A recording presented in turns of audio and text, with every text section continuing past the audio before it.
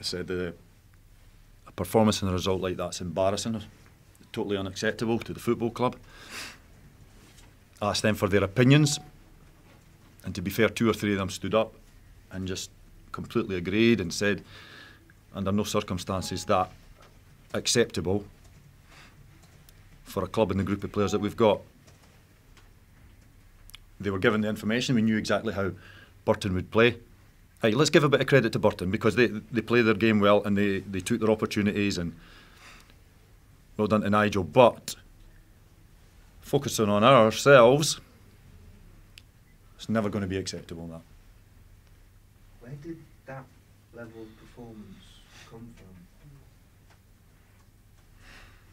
Listen, we knew today that we were going to have a lot of possession in their half. We knew that they defend really, really well. They've got a fantastic shape. They have a lot of pace on the counter-attack. We got a break in the first half when our goalkeeper saves the penalty after a mistake. And that lifted the crowd a bit. That should have lifted the players. For a little spell, it was all right. But the first goal is an absolute nightmare. You wouldn't see it in the playground. For somebody to walk 50 yards through a team without anybody laying a glove on them is completely unacceptable. Half time, they're given a bit of a blast about the goal, but we know we're still going to have opportunities to have a lot of the ball. It's just what you do with that. We told them the biggest thing was that against a team like Burton, the last thing you do is leave the back door open, because that's what they're going to have, potentially. And within 4 or 5 minutes of the second half, you're 2-0 down. It's just wrong. And after that, we huffed and puffed a little bit. Okay, the last goal's the last goal. We're pushing on, but no, too many players. The sooner the club appoints a new coach, the better.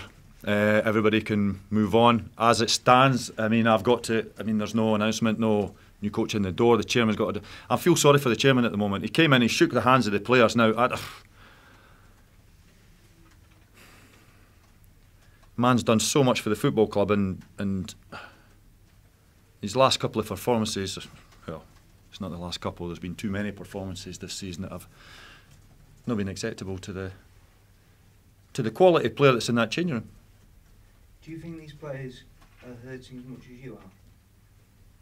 They seemed it after the game, or 2 or 3 of them definitely seemed it. A couple are very, very quiet, but which you can understand, because when you know that you've not played to the standards that you set, it's quite often that's when you just keep quiet. You keep your own counsel. You don't say too much. But there was a couple of boys out there today that I tell you what, they worked their tails off,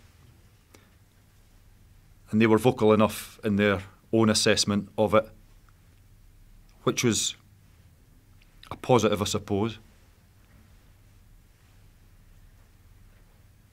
And a couple of them are talking about looking over their shoulder as well. I'm not going to sugarcoat it, you've got to be honest about it. What is it? I think we're 6 from the bottom areas and 12 from the playoffs. Now, I'll always be positive, I'll always look forward, and I know that every season there's a club that comes from nowhere that sneaks in there, and there's enough games and they can make up a 12-point gap, and that's the way we've got to look at it. But let's not beat around the bush. You're 6 points off the relegation area. And with performances like that, where do you see it going that way instead of that way? It's my responsibility as a coach, so I'll take it. The last couple of performances, absolutely no problem. No problem.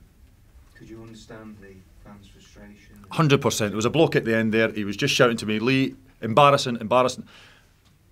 How can I say any different to that? He's 100% spot on. And as I say, in the changing room, a couple of boys were vocal enough to dig out their teammates or the performance and say the same. The fans have every right after that result to say what they say. This team has won 7 matches this season. Mm-hmm. Has the club got to just look in the short term? The target has to be to get to 50 points as soon as possible, and then to rebuild to look towards next season.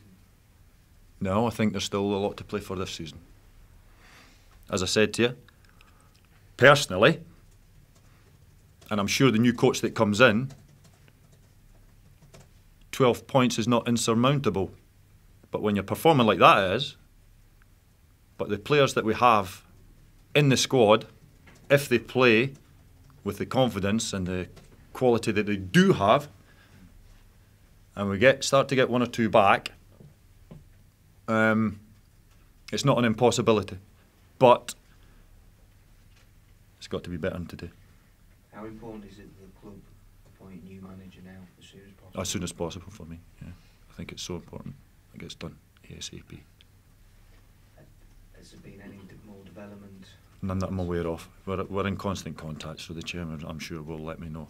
As I said, as it stands at the moment, I've got to start preparation for Carlisle next week. Try and get players lifted mentally. That's my job, is it? That's my remit at the moment. And then when a new coach comes in, then I'm sure the chairman will let you know. And how much would you like to be part of the regime when the appointment is made? Of course I want to stay at the football club. I love the football club. I've had too much history at the football club, and that's why today is just so painful. So painful. Of course I'd love to be part of that, but I'm realistic enough to know that if a new man comes in, they'll have his own ideas on that.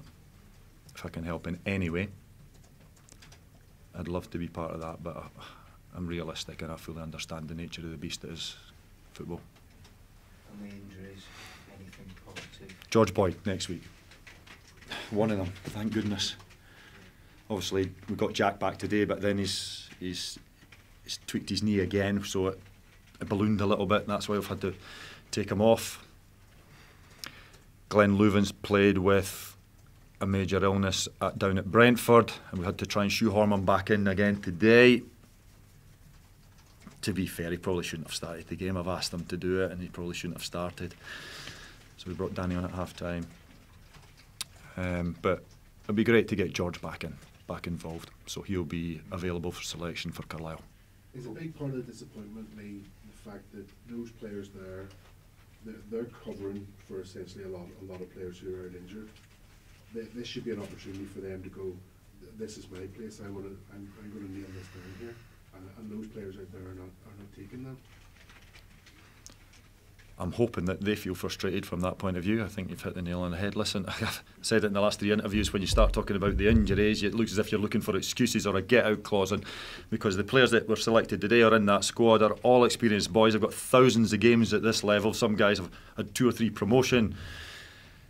Glenn's won the UEFA Cup with Eindhoven. He's played at Celtic. We've got Ross Wallace played at Celtic. You've got guys who have vast experience in this league. So there's no excuses as a group, as from me as the interim coach and the staff to the players, to lose that game. Yes, I mean, I'm not taking anything away from Burton, because congratulations to Nigel and his boys, because they did a number. But the goals we lose are so bad.